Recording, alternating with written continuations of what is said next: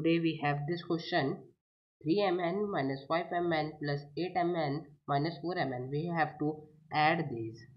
So we have written it down: 3mn plus minus 5mn plus 8mn plus minus 4mn. So this 3mn plus minus 5mn plus 8mn plus minus 4mn. So let's solve it.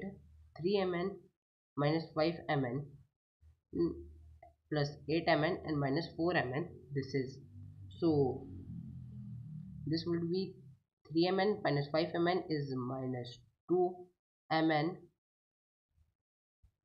Now this we will write plus 8mn minus 4mn. Now this will be minus 2mn plus 8mn is equals to 6mn, because plus minus 8 minus 2 6, and this is bigger 8, so we have written positive sign minus 4mn. So 6mn minus 4mn is equals to 2mn. So we have completed the question with correct solution.